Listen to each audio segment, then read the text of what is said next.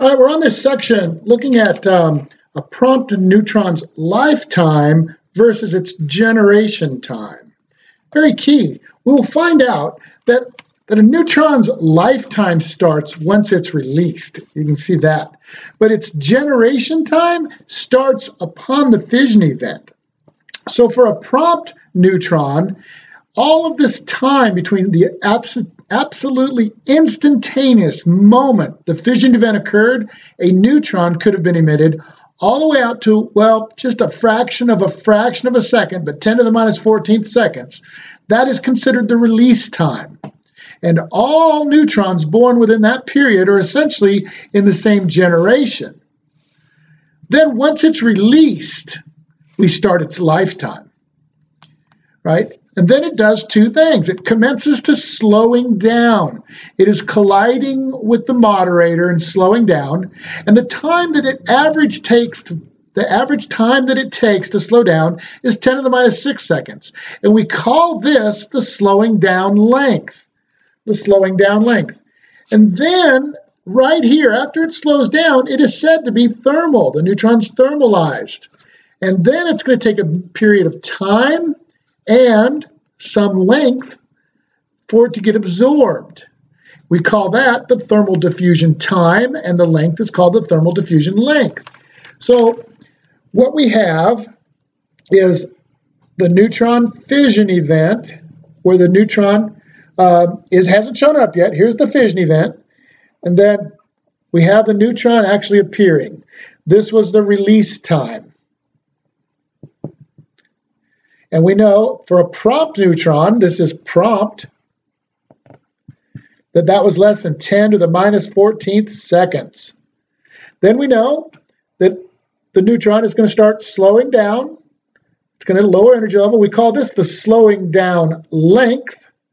And the time associated with it is the slowing down time. And on average, it's about 10 to the minus 6 seconds. And then it's going to continue on until it gets absorbed. Now it's fully thermalized right here. This is thermal neutron. And then it will continue on until it gets absorbed. This is called the thermal diffusion length. And this is absorption here. Absorption. The sum of these two, thermal diffusion length, which actually is from here to here, the sum of these two lengths is called the migration length, M. So slowing down length plus the thermal diffusion length, and sometimes you'll just see thermal diffusion length with an L like that, with no subscript, is equal to M, which is migration length.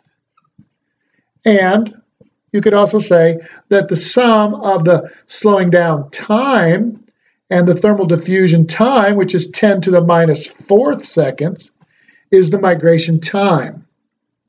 So you could add up all these times. 10 to the minus 14th is release, plus 10 to the minus 6th seconds is the slowing down time, plus 10 to the minus 4th is the thermal diffusion time. If you add those all up, well, you essentially get 10 to the minus 4th with some serious zeros after it. That right there is going to be called L star. The prompt neutron generation time.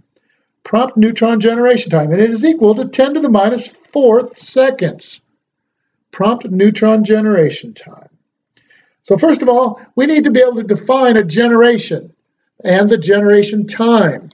Generation time starts upon the fission event and goes to reabsorption. This is a generation. Generation.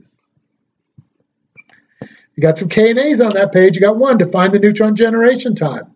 Now, if you were ever asked, what's the difference between generation and a lifetime? The prompt neutron's lifetime starts when it's released, just like your lifetime starts when you're released.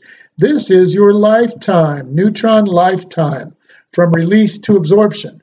Generation time is from fission event to absorption. All right, very good.